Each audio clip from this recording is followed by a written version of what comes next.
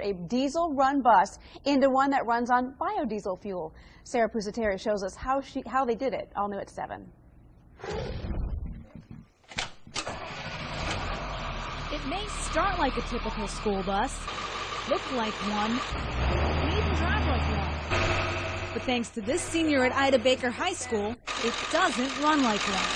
For about 3 weeks now, the bus has been running on vegetable oil. For over a year now, Martha Echtel has been working full throttle, raising funds in the community and researching the technology to convert this diesel-run school bus into one that runs on vegetable oil. It's like a completion of a dream, you know? But she says that dream started in the classroom. All of our seniors do a senior project, and this is Martha's senior project. There's a line here that runs from the vegetable oil tank through the filter. Echtel asked local businesses to help fund the project and raise $3,600. She says the new fuel source will actually cut costs by around 12%. With the price of diesel getting higher and higher, school officials are hoping to hang up the bill for good in favor of a cleaner and more common source of fuel.